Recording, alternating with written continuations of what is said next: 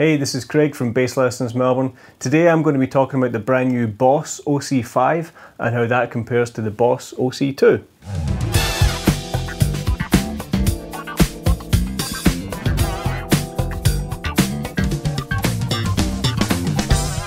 Okay, so if any of you have seen my pedal board video, which you can watch by clicking this link up here, you'll know that I run two Boss OC2s on my pedal board. When I heard that Boss were bringing out a brand new octave pedal, the OC-5, which is meant to recreate all those original OC2 sounds that we love as bass players, but with a few added extras, I was very interested.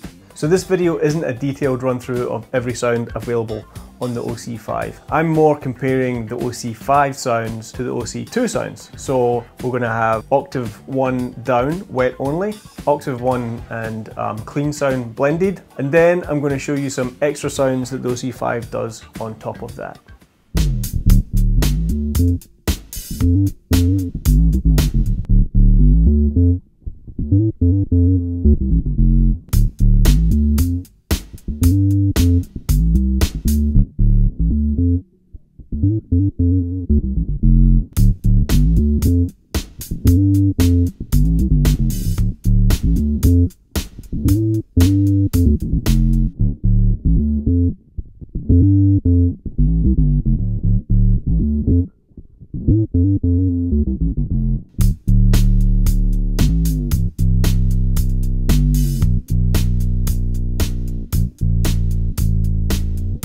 So one of the things you might notice in that demo there with the octave down sound is that the OC-5 has a lot of artifacts going on compared to the OC-2. I found that the OC-2 sounds a little bit smoother than the OC-5. The OC-5 has a bit more grit to it, which is interesting.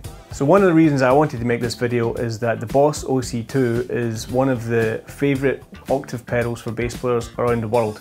It gives you that nice big fat synthy octave sound, which not many other pedals can do exactly the same way that the original Boss does. The original Boss Octaver, which is made in Japan, I don't have one of those, but I've got two made in Taiwan OC2 octaves from different eras. You can see they're slightly different colours in the video, so one's slightly older, one's a bit newer. They both run off the Boss ACA power supply, which means it will accept 12 volts input. So I was running them with my MXR power brick and I had the voltage set to 12, which definitely improves tracking. I know there are mods that can be done to OC2s to make them track better, even just repairs, not even mods, where you can replace some components that maybe get a bit tired over the years. So if you've got an OC2 and you find that it's not tracking well, it could be a playing thing. I found that playing front pickup helps with tracking, rolling the tone back a bit, playing on the fatter strings. So instead of playing E on the G string at the 9th fret, you might want to play that on the 14th of the D string.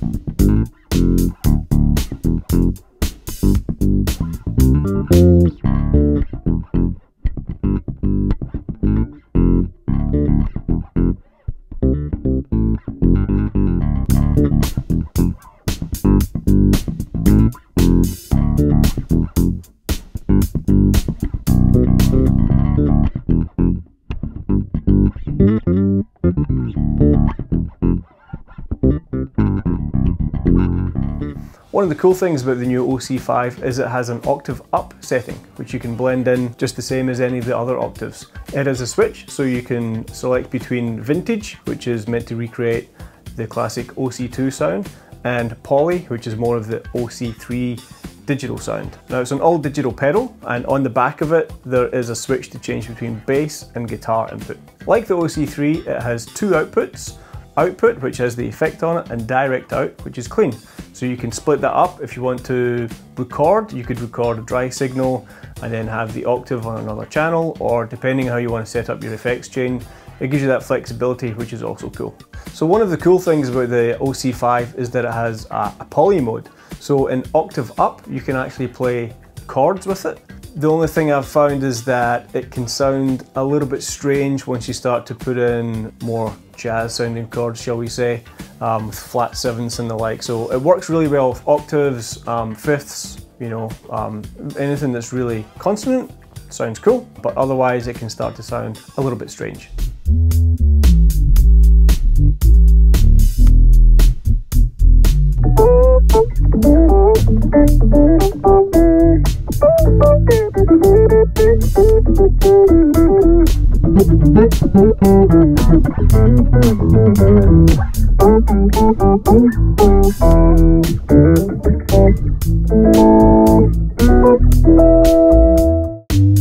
So, does the OC-5 replace the OC-2?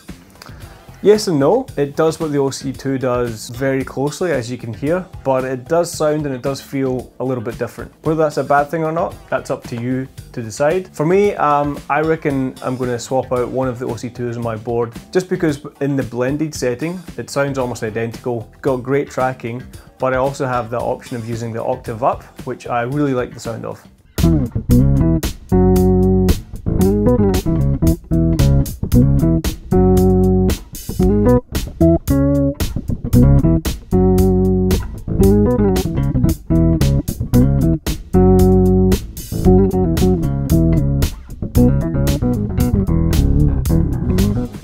So there you have it, the Boss OC-5 and the Boss OC-2 back to back. What do you think? Let me know in the comments. Thanks for watching. Please like, subscribe and share, and I'll see you next time.